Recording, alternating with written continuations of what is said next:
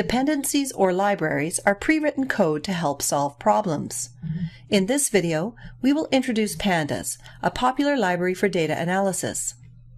We can import the library or a dependency like Pandas using the following command. We start with the import command, followed by the name of the library. We now have access to a large number of pre-built classes and functions. This assumes the library is installed.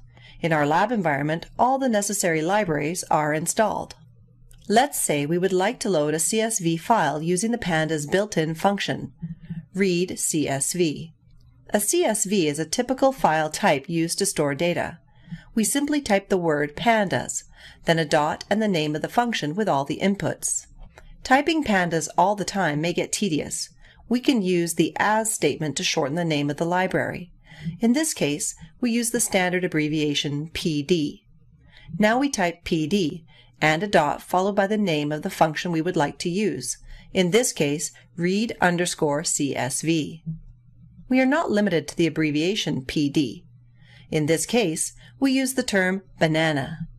We will stick with PD for the rest of this video. Let's examine this code more in depth. One way Pandas allows you to work with data is with a data frame. Let's go over the process to go from a CSV file to a data frame. This variable stores the path of the CSV. It is used as an argument to the read_CSV function. The result is stored to the variable df. This is short for data frame. Now that we have the data in a data frame, we can work with it. We can use the method head to examine the first 5 rows of a data frame. The process for loading an Excel file is similar. We use the path of the Excel file. The function reads Excel. The result is a data frame. A data frame is comprised of rows and columns. We can create a data frame out of a dictionary. The keys correspond to the column labels. The values are lists corresponding to the rows.